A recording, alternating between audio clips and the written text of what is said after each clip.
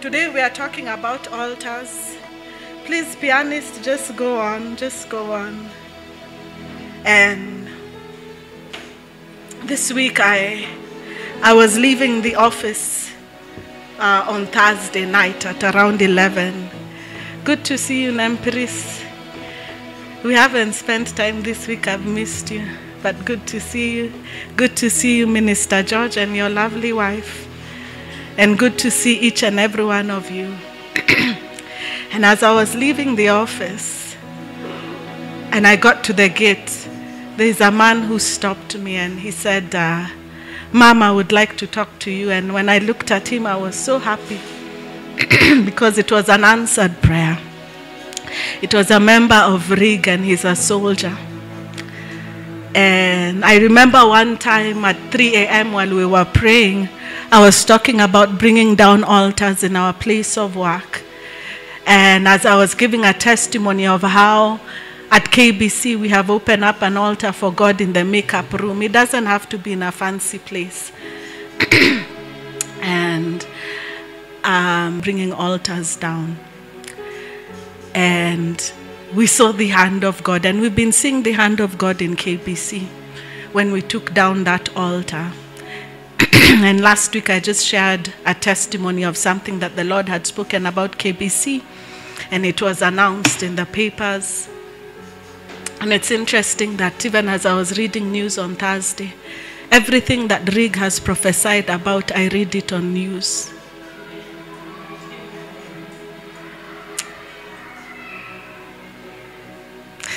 I don't know why God chose us to carry His presence and to do His work. It is so humbling to even come here and to worship Him and His presence to come down before us and for Him to speak and to release secrets to us and to show us how to pray. And for Him to move in this nation through us. What have we done, RIG East Africa? Nothing. It is His grace. It is His mercy. And it can be so easy to forget. And when this soldier came, he said,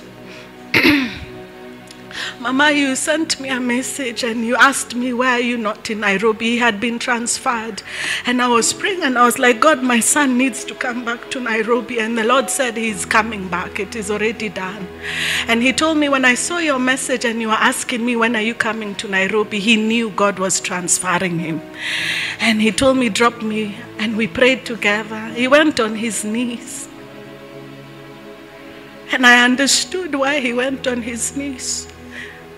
The army going on its knees to say thank you to God. He represents the army of Kenya. How many of you know wherever you work? Where I work in KBC, I represent my nation. And he kneeled, and I could just tell, yes, the army of Kenya has kneeled. And if because he's representing the army in such a powerful way, then the Lord will use him to rise in the army. And so the Lord, I told him, let me drop you to your new workstation. Guess where I dropped him? Who can guess? Yes, State House.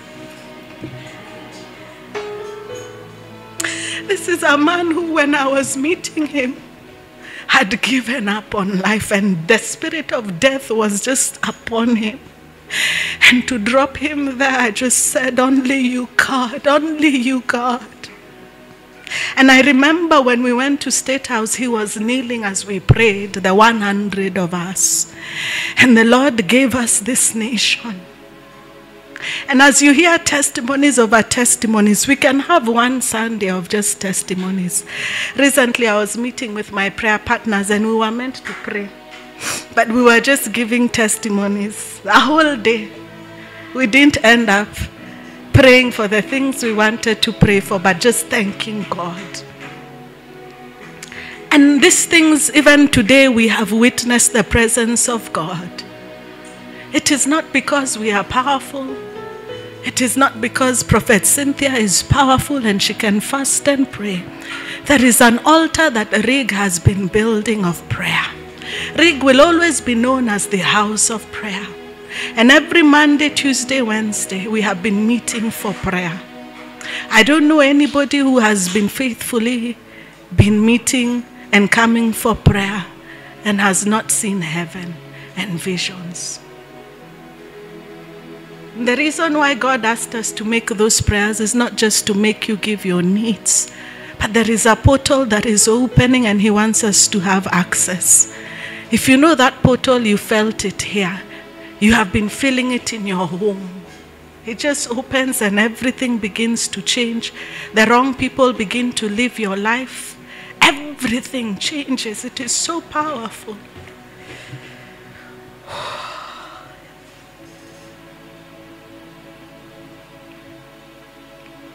And so as we were learning about taking over the spheres, one of the things we must understand is that you must be an altar for God.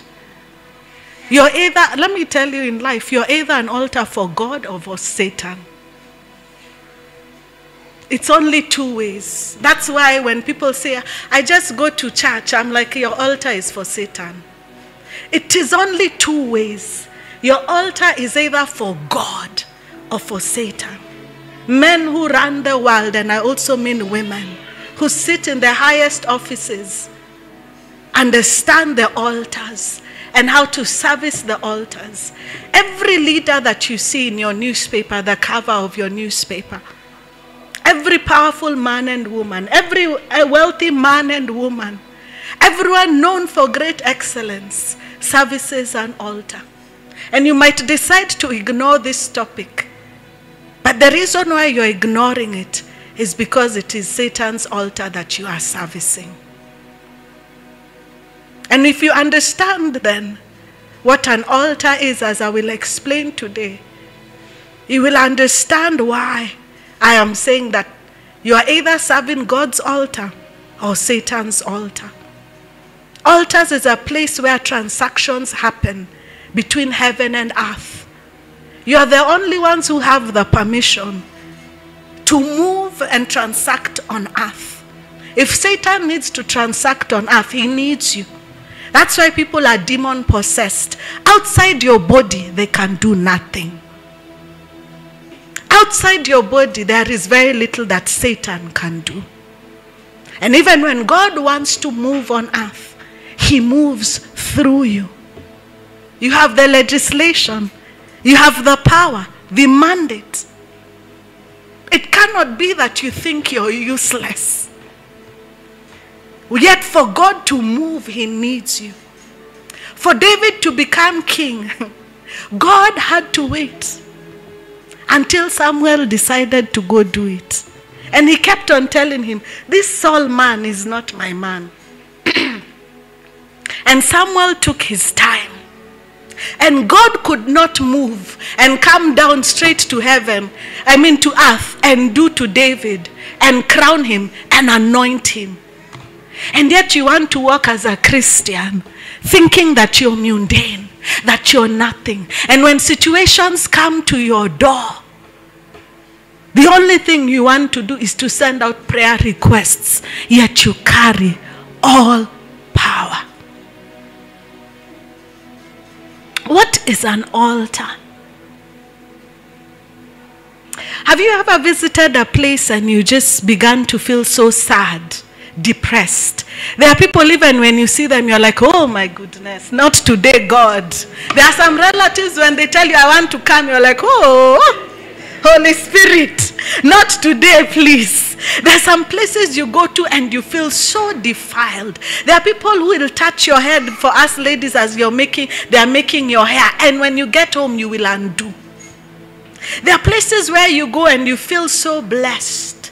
There are places where you go and you feel so loved. There are people when you see anytime, for example, when I'm going through a tough time. I remember when I was finishing the walk and I was getting to Olympic Primary, I prayed, I told God, please, wherever Nempiris is, send Nempiris, please, I need Nempiris. Why? I just knew when I see her, I'll just feel peace. There's something that she carries, and I think that's why she's my PA.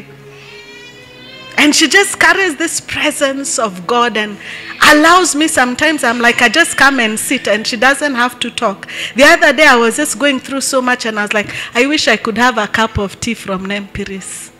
I could make my cup of tea. But there is something she carries. And as I was thinking about her, I said, I hope there are other people who feel that way about me. That when they see me, they just begin to feel. The ones who feel that way about me, I've seen you not. And there are times I see people coming to my house and they lay on the carpet. And before even I start talking, they just begin to speak in tongues. There is an altar in my house that speaks. There's a man of God who came and he named my house Jazreel. Because people's lives just change when they sit in the living room. Those who have sat on that carpet, I see you saying amen. Things just alternate on that carpet, in that home. I remember one time some people came and I just said, let us pray. And as I just said, hey, demons just started manifesting. And in my head I was like, and I'd seen that, I wanted to ask them, surely, how could you come to a house like this? You are planning to do your own things. But there is an altar. An altar is a place. It can be a platform or a system where the spirit realm makes contact with the physical realm on a legal ground. As I said, there are things God needs you. And God is always looking for men. One of the most humbling things, and that is why I was just feeling like crying as we were starting, is because, to be very honest, as human beings, we are filthy. But just imagine we just decided to worship and God came through. God is always looking for men who will say yes, because he wants to expand his kingdom on earth. He wants to ensure that it is on earth as it is in heaven. He is just looking for men to say yes. You don't have to be holy. You don't have to be the best of the best. He just wants you to say yes. He's looking for a platform, a system, a person who can allow contact between the heavens and the earth. As we were worshiping, I just saw a realm just open. I really pray that we can all really be seeing, to see when we are here the things that God does. An altar is here. When we came here, students used to die a lot. We've not received a single report since when we started meeting here that a student has died. It is impossible. Why are altars so important? I was just thinking about it as I was preparing for this service. When there are altars of God, certain things can never happen. The enemy cannot take up that territory. This week I was talking to Danko. They are the ones who are manufacturing our pipes, and the pipes are over. The next stage is perforation, putting holes in them. And every pipe has scripture on it. Why? We are putting up an altar of God in KIBRA, in the center of KIBRA. It is not a coincidence that when we went and we started praying in KIBRA, there was peace in this nation. And we are seeing the opposition leader working with our president. And even looking to go work outside. These things are not a coincidence. When prophets go to a place and begin to speak, we don't do things coincidentally, or we just don't wake up. It is the Holy Spirit that moves through us. And God uses prophets a lot to put up altars. But it shouldn't just be prophets. It should be every single child of God. That everywhere you stand, there is an altar that speaks. In Exodus 17, from verse 14 to 15, then the Lord said to Moses, write this for a memorial in the book and recount it in the hearing of Joshua, that I will utterly blot out the remembrance of Amalek from under heaven. And Moses built an altar and called its name, The Lord is my banner. Many times we see men of God who have done great things in Scripture put up an altar for God. They are putting up a system of the authorization.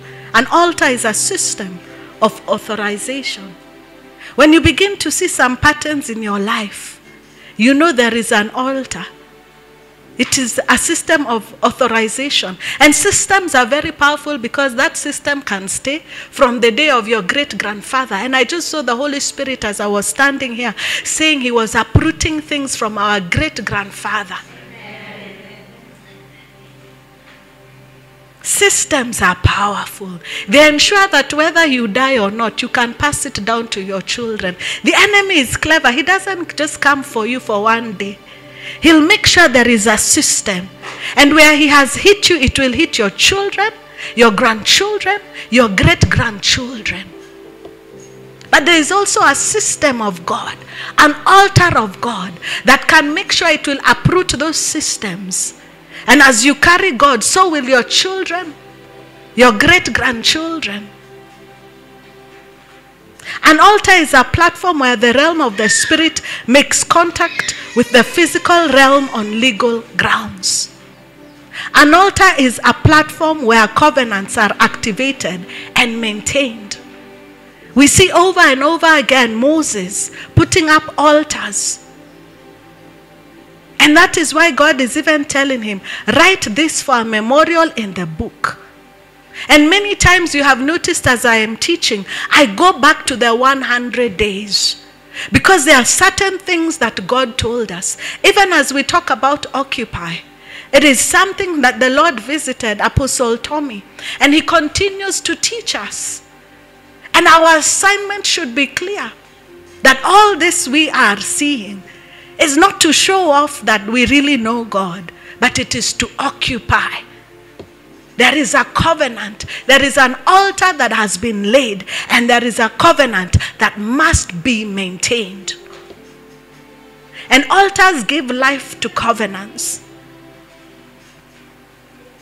A lot of times when people come and they say, I remember one time I was in prayer and someone called me and I could hear they were in hospital and the machine and resuscitation.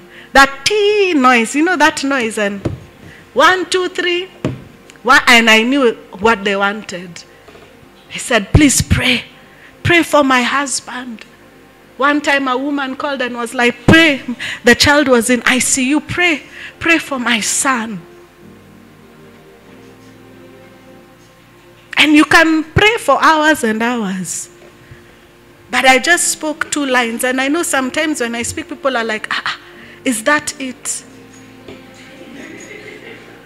But the reason why I can give you 1 line is because there is an altar that speaks in my life. And today, as the worshipers were singing, what a coincidence, because I was remembering that a day I made a covenant with God and I was worshiping. I'd been praying and fasting for a long time. I didn't even know about covenants. I thought there are things to do with Abraham. I love the Holy Spirit. He teaches us all these things. He knows the mind of God, as Scripture says.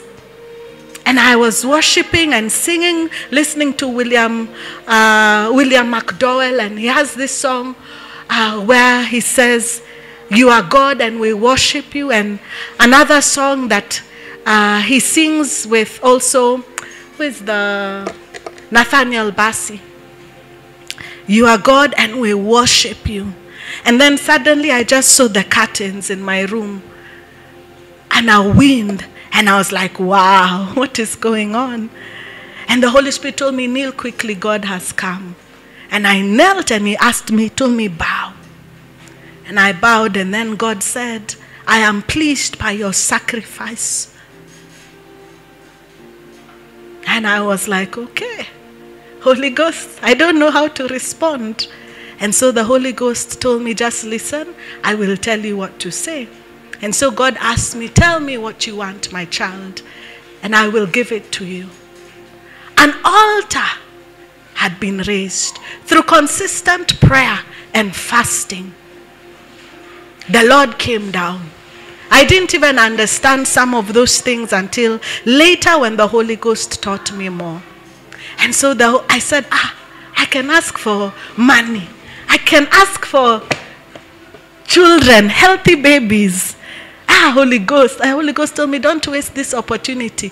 The Lord wants to make a covenant with you that will stand from generation to generation. And so the Holy Ghost told me, ask for long life, ask for health, divine health. And I did.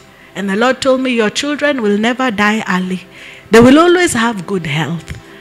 And so when people call and they tell me I'm in ICU, I have a relative, the altar must speak. And all I need to say is, Baba, my children cannot die, for we made a covenant. And that day I told God, I will serve you all my life. And this covenant that we have, I will share with all my children. And that is why when I call someone my child, I don't take it lightly. When I was praying for my son and saying, God, my son must come back to Nairobi, I know there are covenants we have made with God. And these covenants that we make with God must touch the world. I know one of the things that the Holy Spirit later one day told me, unajua huwezi marry mchawi. Oh, sorry, international guys. The Holy Spirit was saying, you know, you cannot marry a witch doctor. And I asked him, I said, of course. He said, no, take it seriously. I said, okay, why, Holy Spirit? Because you carry a covenant of long life. If you marry a witch doctor and your children turn out to be witches, even if all churches in the world stand up to say, your children must die, your children will not die. They will live long and terrify the world. Covenants are very serious. God will never turn back on his covenant. Covenants are made at the altar. And the interesting thing is that I learned after that, even when God said, I will live long, I will be healthy, the Holy Spirit started teaching me how to respect that covenant and started teaching me how to fast. And to especially do the Daniel fast. And to have some days in the month where I don't eat for 3 days as I am fasting and praying. And every time I go for the doctor to check me, he says, you're very healthy. Why? I will live long. But I am also participating in the covenant. I'm respecting an altar. I spend more time and I put sacrifice as I am praying. And altars can be physical monuments. Altars can be an institution. Altars can be people. There are people who you meet and you know that is an altar I have met. When they just say hello to you, everything in your life changes. And even as we think of those people, why can't it be you?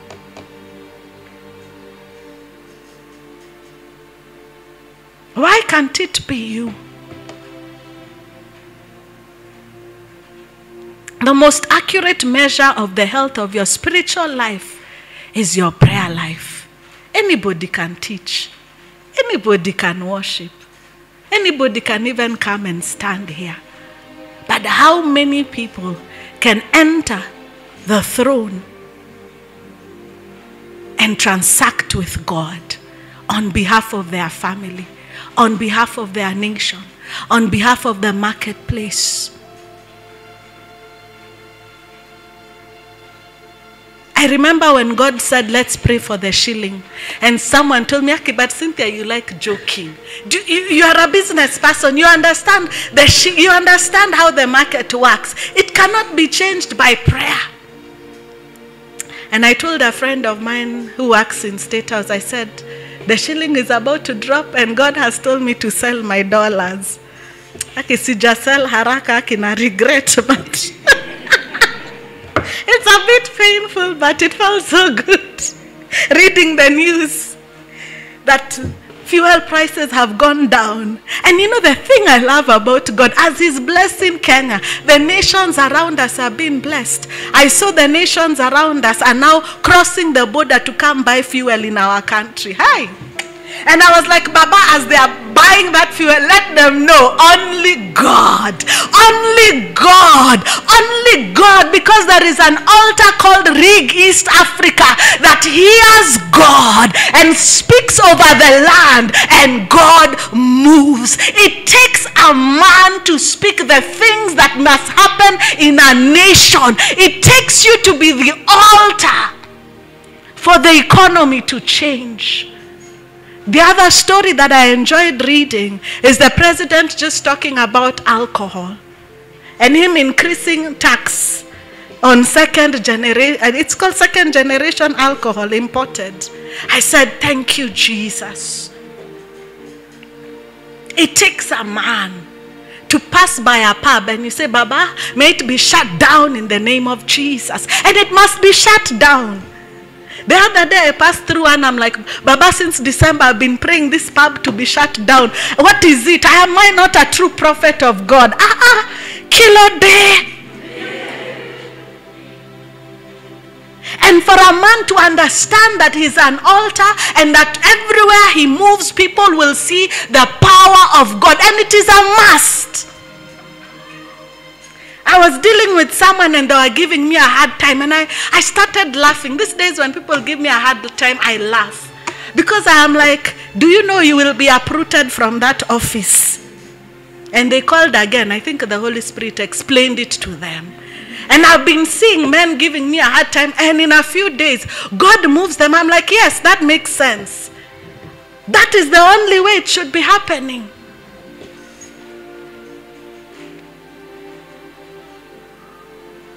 Why? Because I am a system of authorization. I am a platform that allows contact between the heavens and earth. I am the platform that God uses to ensure that it is on earth as it is in heaven. And everything that I do, mine is to ensure that. And it doesn't mean it's easy. When we decide that we are going to be altars, the enemy really comes because he knows you are a whole system. If the enemy wants to take KIBRA down, guess who he will come for first? Members of RIG. He will come for RIG. And I've been seeing it.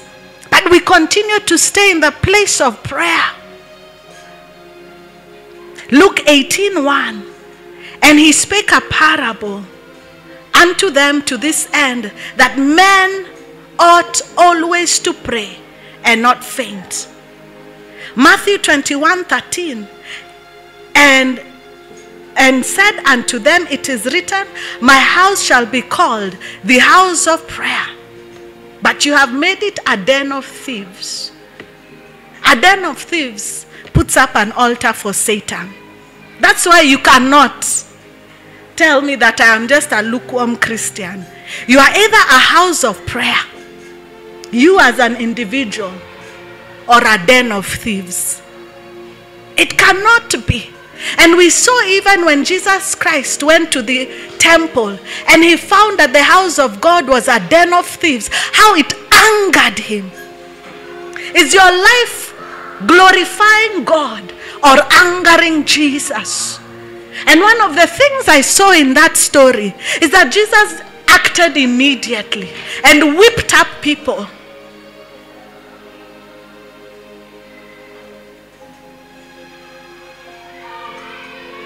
In James chapter 5, verse 16 to 17, it says, confess your faults one to another and pray for one another that ye may be healed.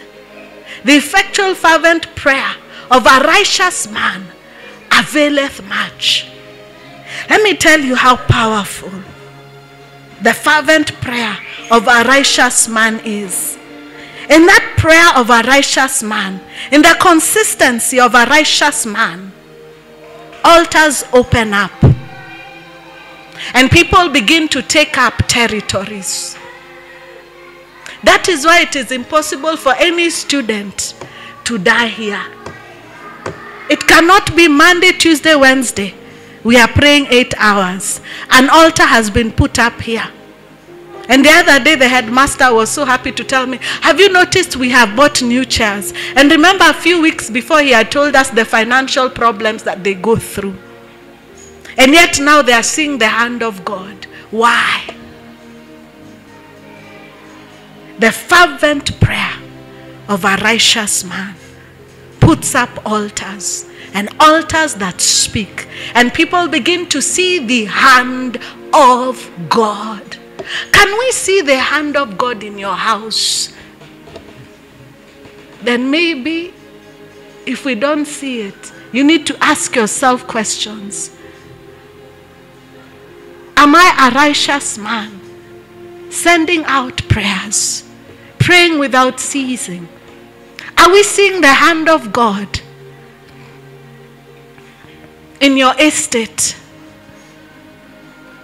I started visiting people, and I've been observing those who carry God and those who don't. Your estate will tell me. Outside your gate I will see. For sure I will see.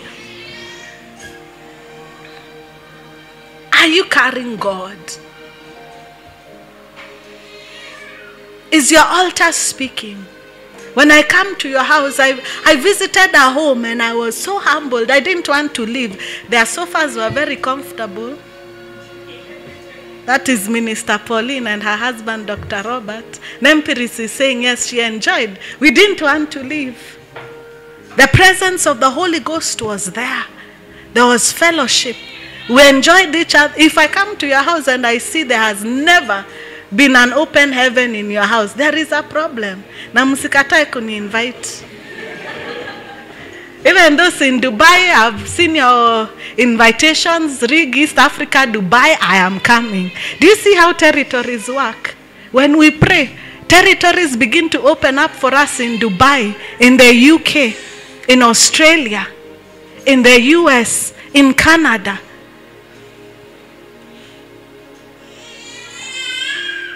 And this comes from the fervent prayer of a righteous man.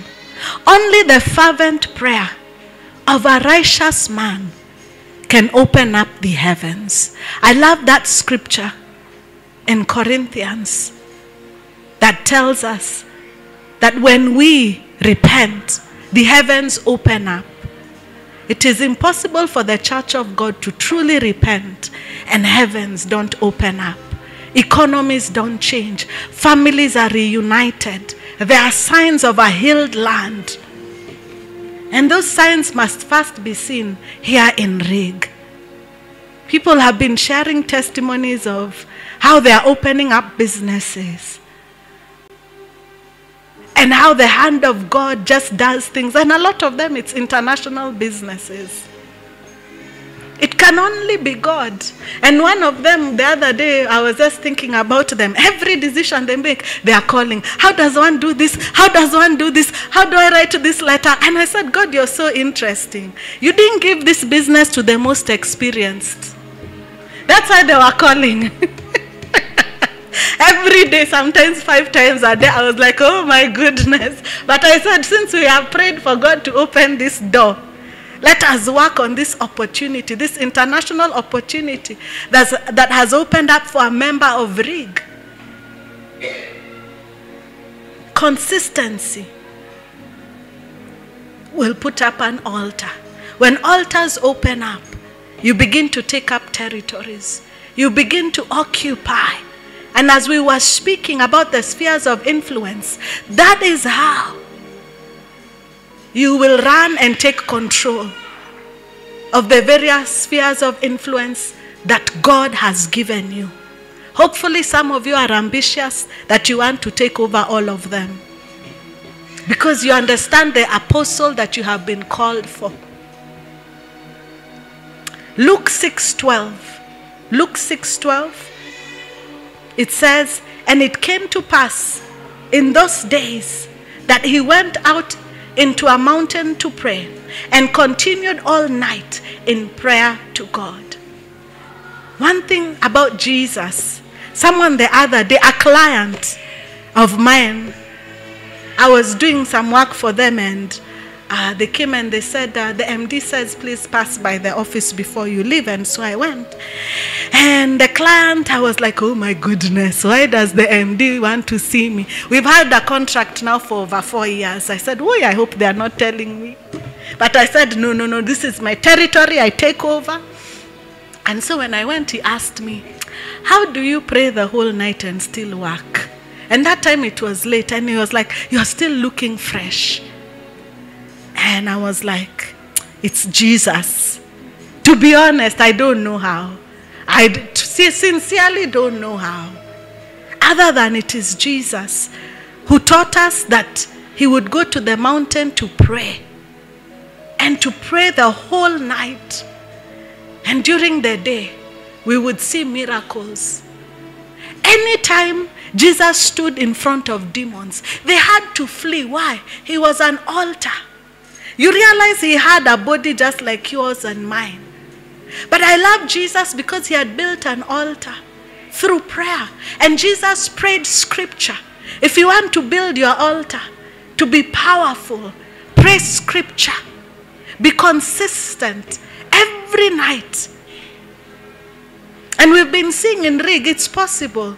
Most of the people who you see praying at night, throughout the night, they work. And we just find pockets. Sometimes you'll find me seated somewhere, open the window in the car and just doze for 1 hour. And even as I doze, I tell God, please, as I am sleeping, these days, and there's something God is doing in Rig. People are having dreams that are just, and these days, I don't operate so much in dreams, but these days I'm like, God, as I am sleeping, I want to continue. Let it be me and heaven, me and heaven. This is your altar. Let me have, in fact, yesterday I told God, I want to go have a nap for 1 hour. Let it just be me and heaven, me and heaven. And I was just seeing a ladder up and down, up and down, up and down. Between heaven and earth. In Matthew 26, verse 36 to 43. Then cometh Jesus with them unto a place called Gethsemane, and saith unto the disciples, sit here while I go and pray yonder. Again, prayer. Prayer is the only way to set up a sure altar. And we see as we continue to the end, the reason why the disciples could not do what Jesus could do. In verse 43, and he came and he found them asleep again, for their eyes were heavy. To be honest, it's easy to say now what was wrong with these disciples. It was Peter and 2 sons of Zebedee. They had worked the whole day. They had had a fantastic meal. The Last Supper. But that is not an excuse for us to sleep. We cannot be found sleeping. You know, one of the interesting things when you tell people that they are born again, but there's an altar speaking in their life that is bringing negative cycles in their life, people tell you, but I thought once you're born again, that's it. But we see Peter sleeping. We see a time when even as Peter is walking with Jesus, Jesus looks at him and he says, get behind me, Satan. If you sleep, Satan will come. He's always walking, watching. And especially in these last days, we have to be watching without sleep. As you sleep, you tell the Holy Spirit, let us continue. It is me and heaven. It is me and heaven. In your daily life, you continue to always remember every hour of your life. I've been experimenting something to put an alarm every hour to just remind me to say a prayer for 5 minutes. I'm still catching up with it. Sometimes even I hear the alarm and continue doing what I am doing. But when I switch it off, I've learned to just say a prayer. Why? Satan is roaming, waiting for us to sleep. As we were reading about the tabernacle, We saw that in the tabernacle there was a fire that could never go off. On your altar, that your fire should never go off. Because it means perhaps that day when it goes off, there is a man who was going to pass through carrying demons. And they will pass through with their demons and continue.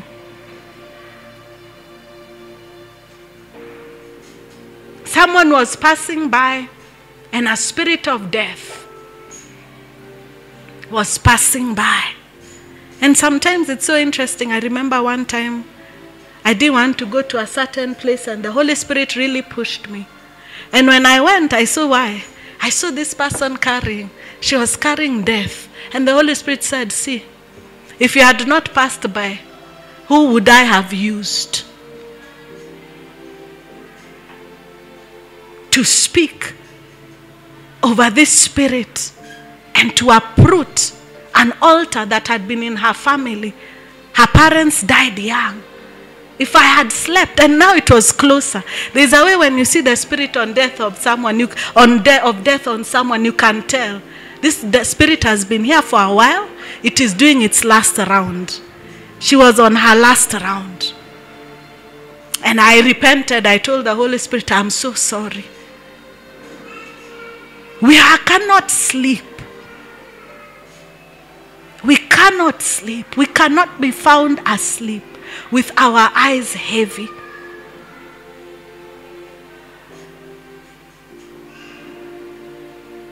And the importance of prayer is that prayer creates a legal platform for God, for angels, and the spiritual realm to gain access and to intervene in the affairs of man and offer assistance to men. Thank you, my dear brother. He said amen. Amen. Prayer allows God. We give him the permission. God needs your permission. Sometimes we want to say, I know God, you are seeing my situation. Of course he's seeing. He knew it would happen even before you were born. He needs your permission. God sees, God knows. God loves us. I hear when you tell people, oh, be born again so that you can be a child of God. Someone asks you, are you telling me that I am not a child of God? Oh yes, you're not a child of God. He created you. But he cannot force you to be his child. You must give him permission by accepting the Lord Jesus Christ to be your personal savior. You cannot begin to put up an altar for God and you're not his child. You cannot say that, how come God did not? I saw one time during a shooting in the US, and someone was saying, how can God be so cruel and allow a shooting of children? In your school, people cannot even mention God. God cannot come and force himself on your school. God cannot. There are things in our home. God cannot force his situation. There are legal points that we have allowed Satan as much as you're born again. And that is why we really need to stay in the place of prayer. I was sharing with my sisters the other day when we had come for prayers that ended up to be Thanksgiving service. That there was this woman of God, and every time when she'd meet someone for marriage, every time, a few weeks to their wedding, the man would disappear. And in the place of prayer, finally it came up that when she was young, her and this young boy in primary school, they told each other, Aki nakupenda. Oh, sorry, international. Oh, I really love you. And the girl said, I will never leave you. I will be with you forever. And they exchanged words. And she said, I don't want any man, only you. And if it's not you, I will be with nobody else. Hi. How many of you know there is no big prophet and small prophet? Even as your child is speaking in primary school, that is a prophet who was speaking. So that word came to pass. And she was born again, doing the work of God. But there was a soul tie There was a legal agreement as much as she's born again that was speaking. And so we truly have to raise that altar through prayer. In the place of prayer is where God let us know where the problem was.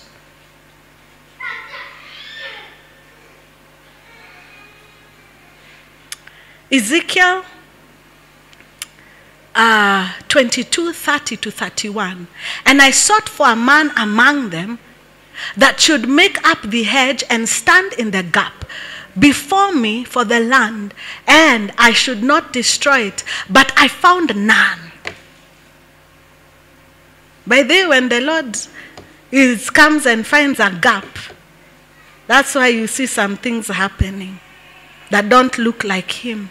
Therefore have I poured out mine indignation upon them. I have consumed them with the fire of my wrath. Their own way have I recompensed upon their heads, saith the Lord God. Words, by the way, are keys and padlocks. Altars, remember, give life to covenant. And there are times even the Lord wants to come and do something in the nation and does not find anybody. Therefore, he has no legal permission to act.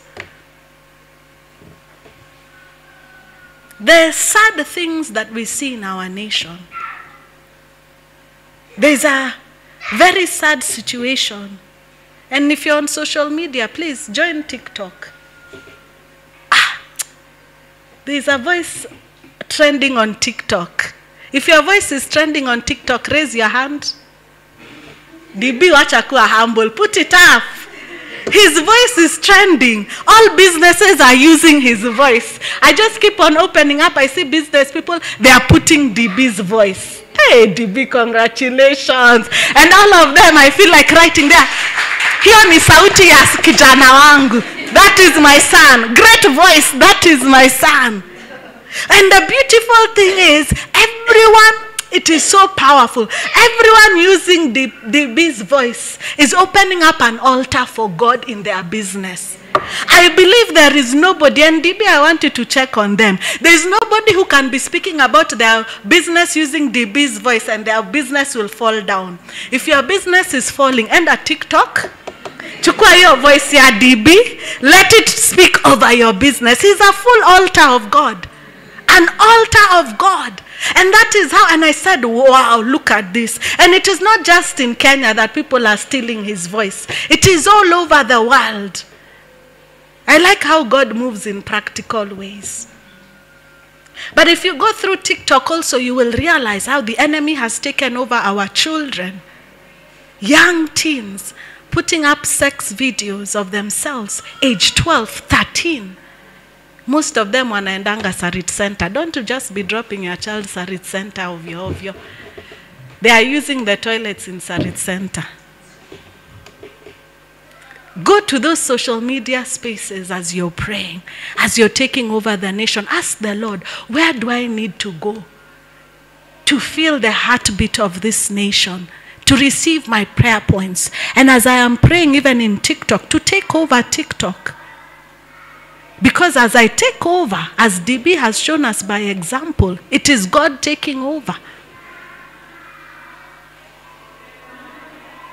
Because we are the ones who can open the legal platform for God, for the angels, and the spiritual realm to get access and to intervene on earth in the affairs of men. Only us can do it. That is why I always say one of the missions that we have as RIG is to preach the gospel. Today we are out on 2 missions. Otherwise this room would have been so full. But I don't mind teaching here on Sunday, a room with 5 people, because the rest have gone to evangelize. And we make sure people are getting saved. And they're accepting the Lord Jesus Christ. Because every soul that we turn to Christ is a potential altar that will give God permission to reign on earth. One of the beautiful things as we were worshiping and I was there, I saw Jesus Christ appear and he showed me this beautiful picture of the last day when he comes and how we will reign with him. We were singing a song of Jehovah Sabaoth and the Lord was saying, do you know why you people, I allow you to go through warfare? I am preparing you to be great generals. You will be leading at the front with Jesus Christ as he reigns for 1,000 years. And you saw how God came through when we sang that song. Part of it is to tell you there are battles coming. I hope you understand. But the Lord was saying he will strengthen you. I love Jehovah Sabaoth. The way he and Jehovah Sabaoth likes showing off. He comes through, he fights, finishes everything. I like how he told Joshua, give a good slaughter. Slaughter. He didn't say give a good fight. He said give a good slaughter. That your enemies will never rise up again. And that God will reign on earth. But he needs your permission. He needs your home to be the altar. He needs Rig East Africa to be the altar. He needs you to be the altar. And that is why the enemy comes for you all the time. Because he knows you are the one to give God the permission.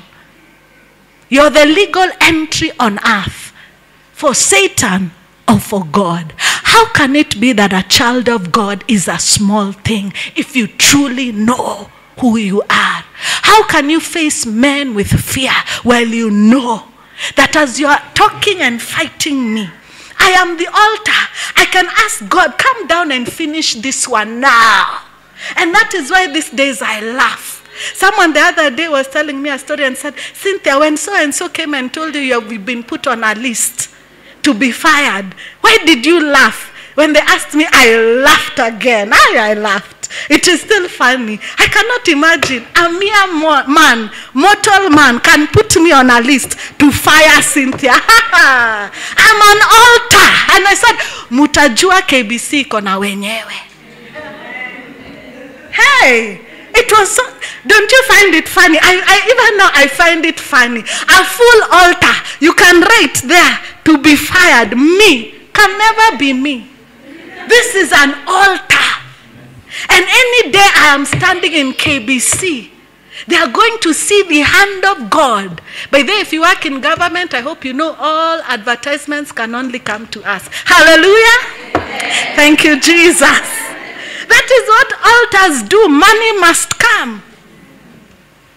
There must be improvement. The hand of God. And for the first time after that, now we started having prayers. The MD called for prayers. An altar had been erected. And more people are always saying, pray for me, pray for me. Let us go to that room and pray. An altar speaks.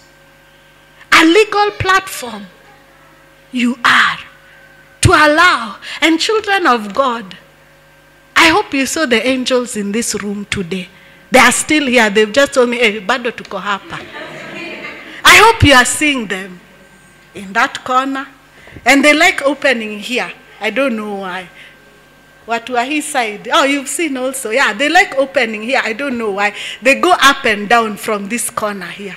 But don't worry, they are all over. There's one there in that corner.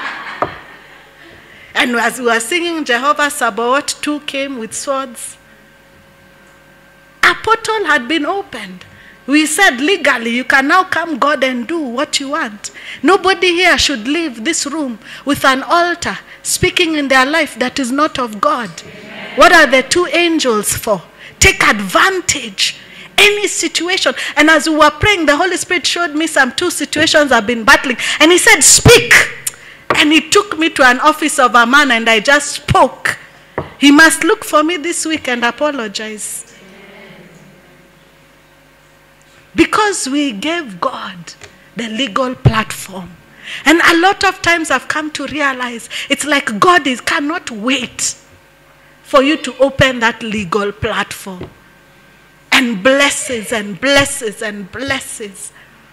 One of the things why God wants us to have altars, I've come to realize, is that sometimes when you're praying for someone and they don't want God, the Holy Spirit leads me to say, Baba, give them an encounter.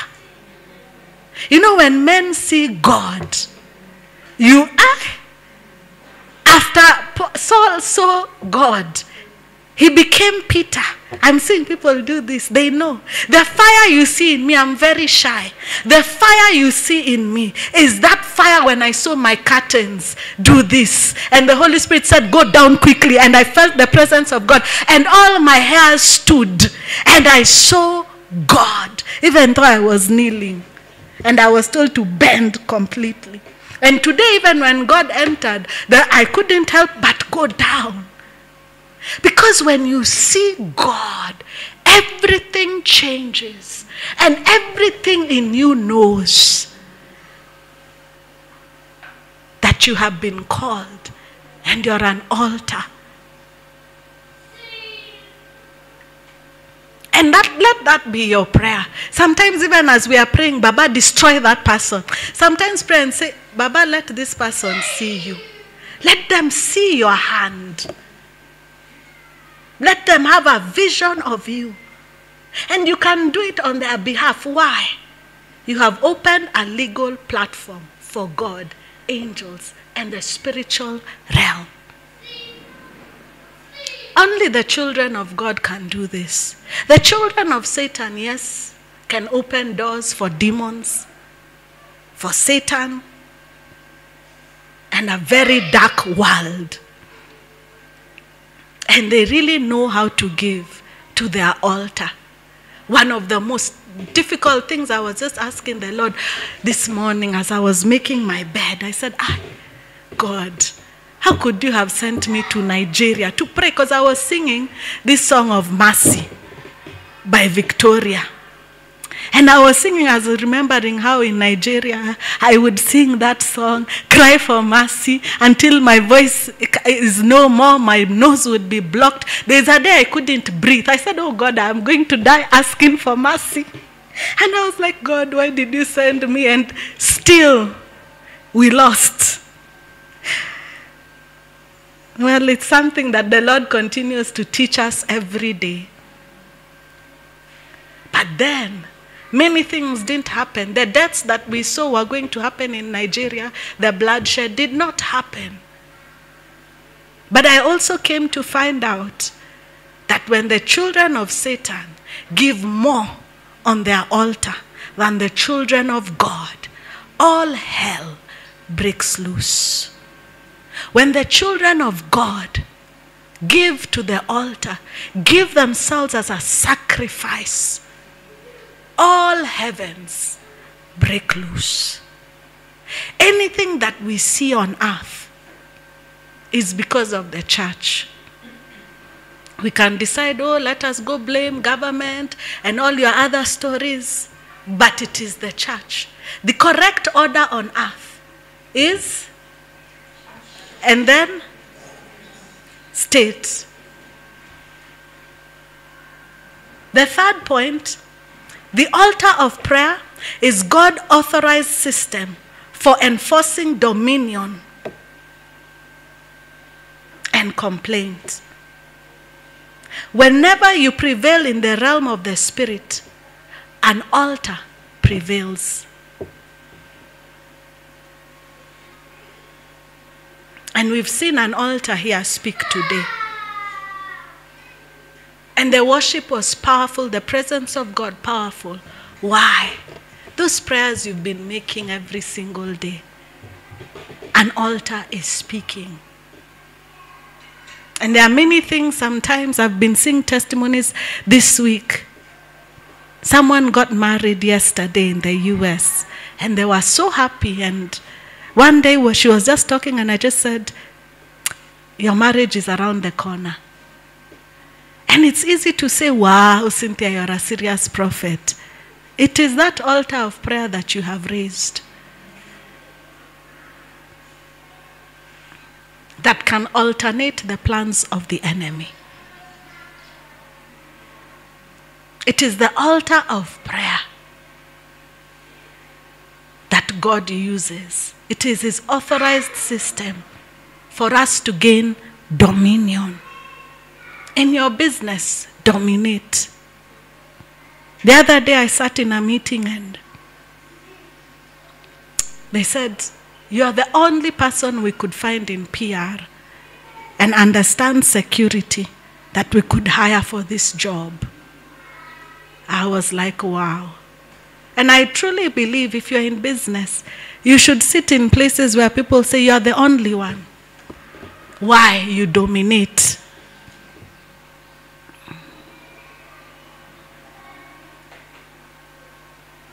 And you should have that evidence that you dominate. In the morning, today the Holy Spirit was giving me a strategy for KIBRA. But ni assignment ngumu, and he said, be going now to KIBRA, the field there, and pray. There is I see somebody doing this because I know they were told. The Lord told me there are several people he has told, and not to worry, they'll be assisting me. We'll be meeting KIBRA early in the morning to pray. And yesterday, I was praying about KIBRA and saying, God, in this area, I really need to see your hand. The Lord knows LinkedIn. He sent me there. I opened, then he showed me a man. He said, follow this man and this man and this woman. In a short time, I saw the man follow back. I said, hiya, God. Why? We have dominion. If there is one testimony that Rig should have, it's not that we are paying rent, it's that we have taken over. It is not a coincidence that we have so many staff working as ambassadors, working as business leaders, working in State House. You should not be locked out of State House, by the way. Mukona watu wenyu hapo ndani. Having appointments, seeing people talking about their families, and uprooting things that have been happening for decades and decades. Dominion should be a great sign in your life if you're faithful to the prayer altar. And a lot of times when people share some issues, first thing I ask, someone the other day was telling me, I really feel I'm so lost, I've lost direction. And some of you, I know you're not happy, you get angry when I tell you, tell me about your prayer life. Your prayer life, immediately you tell me some things I know. You are very far from Jesus. You're very far, and someone starts telling me, I pray twice or thrice a day. That consistent prayer that you see every day that we have of 8 hours builds a very strong and powerful altar. Do you have it? Do your children know?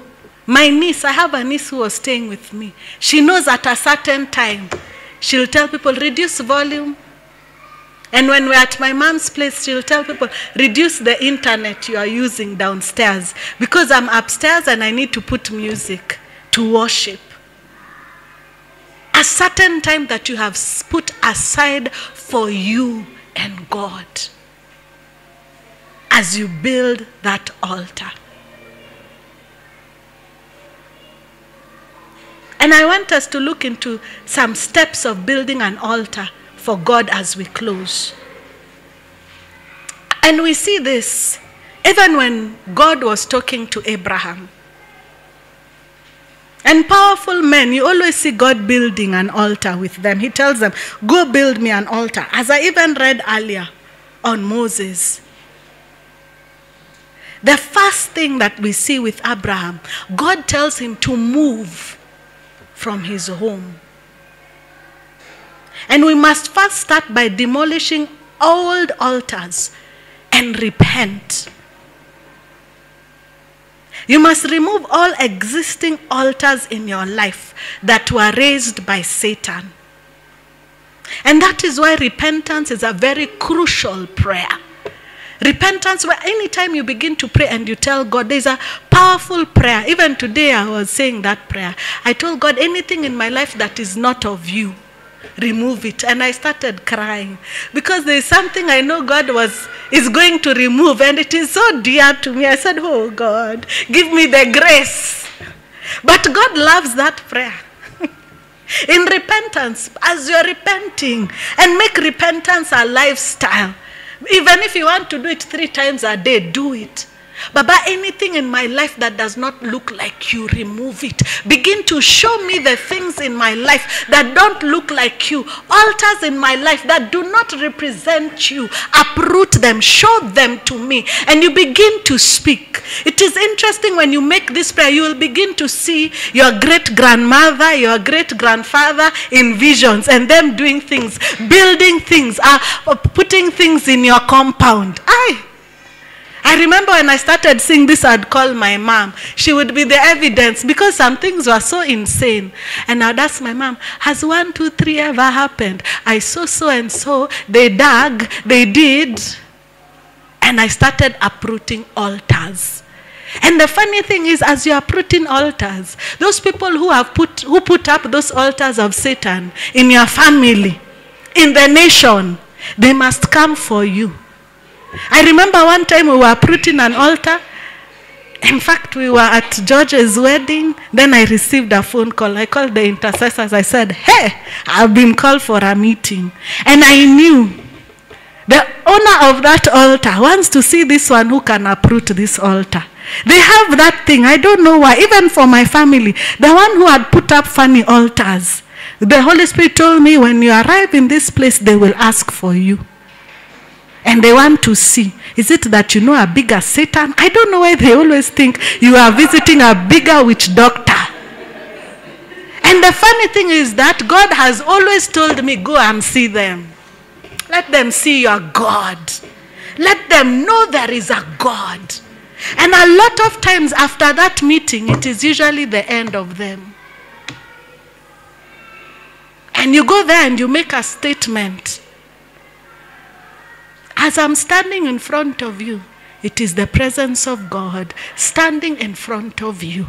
And they usually even have planned traps. I was sharing with them the traps. I looked at it, I said, I surely Satan. You should have hidden it a bit. No, Satan, we cannot. And he goes for your weakest point. And wants to see his last chance. Demolish those old altars. Repent of your personal sins and the sins of your forefathers. We have seen even in scripture, men repenting on behalf of nations. Nehemiah, Daniel has a powerful chapter repenting on behalf of a nation, and Ezra. And let me tell you, that is why there is a rise of prophets. People are thinking prophets are rising in this nation. To be telling people, oh, I've seen a car falling, And I've been telling God, it is okay. I don't always have to see. It just happens. But I want to see where we need to go uproot. Not every time, who is my husband? When is my husband coming? We are using the prophetic gift for the nations to demolish old altars. That day, that fire in KBC was an altar that was put up by the colonialists. That anytime frequencies and airwaves of KBC go through the nation of Kenya, it is their altar speaking. But right now, any frequency of KBC, it is the voice of God. You can play even 100 secular songs, but the voice of God will be heard. There is an altar of God in KBC. We are not in KBC to be able to pay rent. We are in KBC to make sure every frequency releases the voice of God. We have demolished the old altars. Begin to ask God to show you these altars in your life that must be demolished and will be demolished by you. How? You are in the place of prayer. You have now given God the legal rights. Why will he not show you what is in you that is not of him? What is in your business that is not of him? What is in your apartment that is not of him? What is in your house that is not of him? What is in this nation? One of the things, and I believe that is why I dropped that man in State House. The day we were in State House, he was there on his knees. And the Lord showed us things to uproot in State House. And the next day, people had to now call for press conferences to begin to explain, oh, we are not devil worshippers. We are not. I said, hallelujah. The prophets kneeled. We uprooted you from State House. And men have been fired all left, right, and center in this nation because they were worshiping Dagon. How is it that our companies can be run by Dagon and we are children of God who can bring the full authority of God into companies and shake down Dagon and give a good slaughter?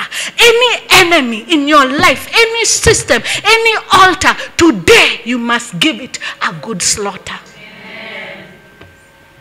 Demolish those altars. And as you demolish, the next thing that you must do is to stand as a priest and king and plead mercy. Identify yourself as a king and priest of God. That's king. You must walk in this nation as a king. Even if you're a sweeper, walk like a king. I have a worker of mine in my house. Anybody who's visited me, you know her. Nempiris, what's her name? Yeah, she's called Rose. Rose walks in my house like a king. If you come to my door and she doesn't know you are coming, she'll ask, unataka nini? You can think it's her house. She's the custodian of the house. No, and she'll tell you, by the way, no. Hautaingia. I love the way she has taken her position. It is up to you to decide what position you are going to take. If you read scripture and understand scripture, you will understand you've not been called to be a slave, a servant. You've been called to be a king. And when you see something is not right, that's one thing that amazes me about Christians. We don't speak. We don't say this is wrong. Why? Because you are a slave. You are full of fear. Kings don't fear.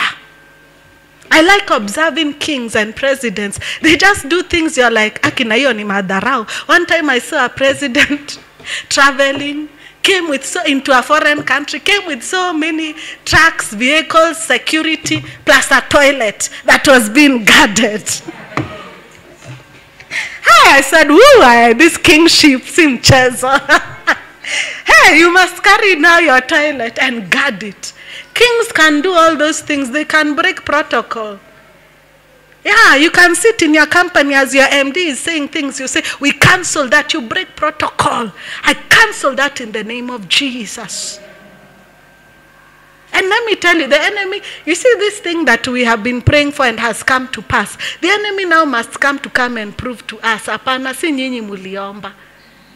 He wants to come and do something and shake this nation, pray over the security of this nation and against terrorists. Reverse those things. In your companies, some companies will still tell people they are going to lay off. Speak and reverse them. Stand as a priest and king. You see it in Revelation 5:10 that you can read later. Begin to take scripture and speak. 1 Peter 2:10 that we are a chosen generation. Do you realize that any time you speak up the word of God, and that's why Satan does not like us speaking the word of God. You are a king. You are making legal decrees that must come to pass. Anybody who takes care of their altar, when they pick up the word of God, that word must come to pass. After, I love the Holy Spirit. After we finished the transaction with God and made a covenant, the Holy Spirit was one day told me, do you want to exercise what you received that day? I said, yes. What do we do? He said, very good question. Let me show you what to do. Do you see that sun there? Command rain. I said, He said, yeah. I said, let there be rain. And within a few minutes, I saw rain.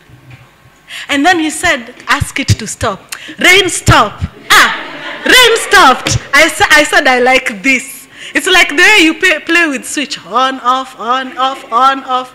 I said, sun, come out. Sun came out. This is how powerful a man is. When you agree with the word that you are a priest and a king, that you have dominion, and you begin to speak, that word must come to pass. And I'm really learning these days, some situations when people come, I don't need to pray 20 minutes, 30 minutes. I just need to speak. And that word must come to pass.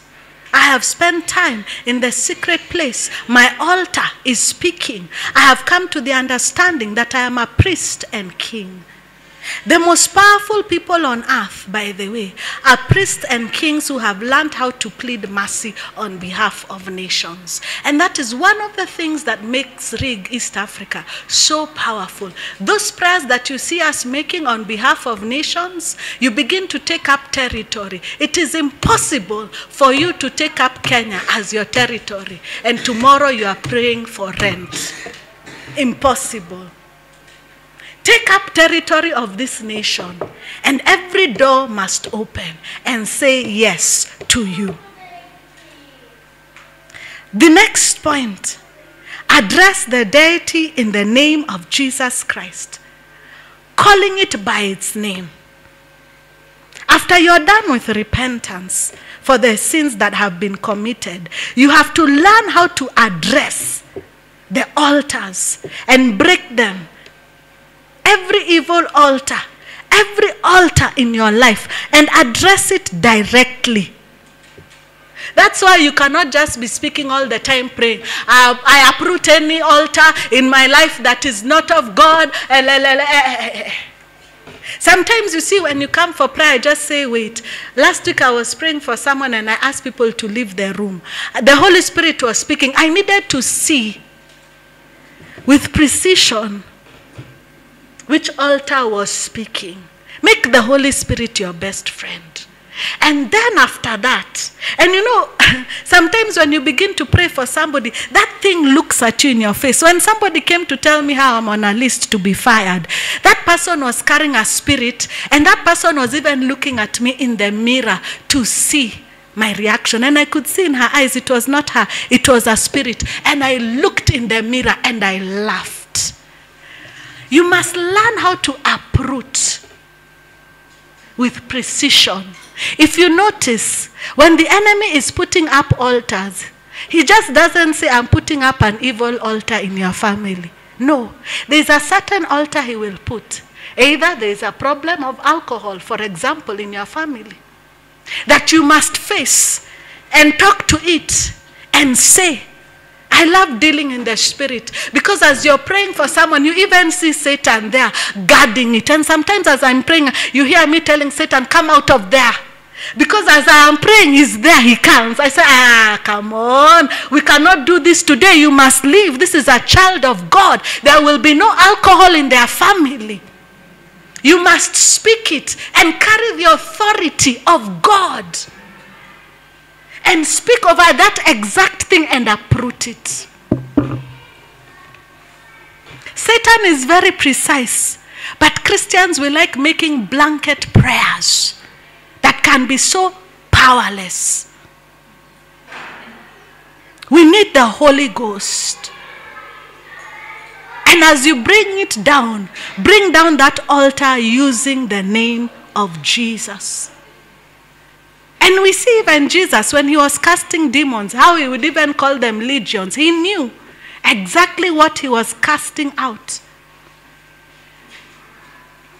And sometimes it is good after even you cast out demons in people, tell them, it happened through 1, 2, 3. Never open this door. If you do 1, 2, 3, you're opening that door again. One of the ways to really open those doors is sin. That's why Jesus used to say, go and sin no more. The next thing that you need to do is to renounce every existing agreement between Satan and those who built that altar. Renounce every token, every dedication, renounce every vow. Vows make altars very powerful. A promise that was made. Renounce any binding words, any action that was taken, and render them powerless. The other thing that you also have to do is to burn the token. Some of you, God will show you. By the way, when you're uprooting altars, there are times God will send you. In my family, when I had to uproot some of those things, I had to go to where they had been put. And then you go uproot and you burn. There are some things God will show you, someone giving you some. When you begin to pray, and then it is so funny. God, show me what is going on here. God, you see in a dream, somebody, a gift they gave you. Some of you start wondering, you go take it immediately in the middle of the night and you burn it. Get rid of those tokens, those covenants with a fire. Put up that fire and burn and speak in the name of Jesus. And you really need the Holy Spirit to show you these things. Defrock the former priesthood. There is a priesthood always. And make sure you remove their priestly garments. And take away their staff of authority. And their mandate. Anytime you uproot in your family an altar, put up an altar for God. You be the priest and take care of that altar. Make sure it never goes down. The fire never goes down. And always the Lord will show you even in your family home. In my family home, I put up an altar. When our family is going through something happens. And all of us we know in our family, we all have altars in our home. But there are times God says, go back to that altar in your parents' home and pray from there. And once you uproot an altar, all the days of your life, your work is to make sure the altar of God you put in that family will never go down. And to know that for real you have put an altar, it's not that suddenly you will begin to always see miracles in your life. Sometimes it is the attacks that will come from the same family members. That's how you know that altar is real. And it is speaking. And give it time. Let them speak. Let them do whatever. As they are speaking, tormenting you, you'll be surprised. Some of them are so born again. You are saying, thank you, Jesus. Thank you, Jesus. I dedicate them back to you. Let them understand. They will all one day come back and apologize. I am speaking out of experience. And then the one who put up those altars of Satan, deal with them. Even if it is a relative or somebody you love. In warfare, we don't do emotions. We do the will of God. And this one for family is a difficult one sometimes. But you must do the will of God. I say this because sometimes God will tell you a difficult instruction that I have sent many to this person and they still continue to play with me. Yet your family is meant to be a family of prophets and they've been used to put up an altar of Satan. And you find in a family of prophets, there is a lot of witchcraft. And so sometimes God can give an instruction and you see it happening on a family member. But the will of God must prevail. You must get to a place. That scripture that says, if my father and my mother, is a very real scripture. The next thing that you must do after you've defrocked the former priesthood, charge the whole of creation to bear witness to what you are doing. Because when people enter into evil covenants, when our ancestors did it, they would invite creation to take note of their deeds. The rivers, the mountains, the sun, the moon, the stars. And I see people, when I'm praying for people, who there is alcohol problems in their family, I begin to see their ancestors, their fathers, when they begin to drink, every time they open, wacha tupe our ancestors, they pour on the ground. You enter a covenant that alcohol will run in your family, and you do it consistently. An altar comes up, and you will go to that same family, uproot that altar, dethrone the priest, and after that take oil and pour on the grounds of your family. Learn how to be strategic. If you're going to take down altars and put up altars of God, be serious about it. And after that, you must live a life of consecration so that the fire never burns down, never goes down. Keep that fire burning. And one of the ways of also keeping that fire burning, recruit more members. If it's in your office, recruit more people in that Bible study, that fellowship. More people, let us pray together. Let us put in your office, please. If I pass by your office, introduce me to your prayer group for your office. And it is easy to start. You are all prophets. How I started mine, I would just, when somebody is touching me, I say, are you going through 1, 2, 3? Hey! How did you know that? The Holy Spirit? Let us pray. They pray, you pray. They see the power of God. The next day you come, they've brought 3 other people. You all pray. It grows and grows and grows. There are times when I had to be out of the office for 3 months. For example, when I was in Nigeria, the altar was still speaking. Why? We were many. I recruited. Do you know how Satan really likes recruiting? Kwa nini nyinyi hamkuangi recruiting? Mukwe mna recruit. Be recruiting agents. And the more you are recruiting agent, the more the gift of the prophetic grows in you. And as you recruit, remember to teach consistency in prayer. Consistency in? We are going to close with a word of prayer.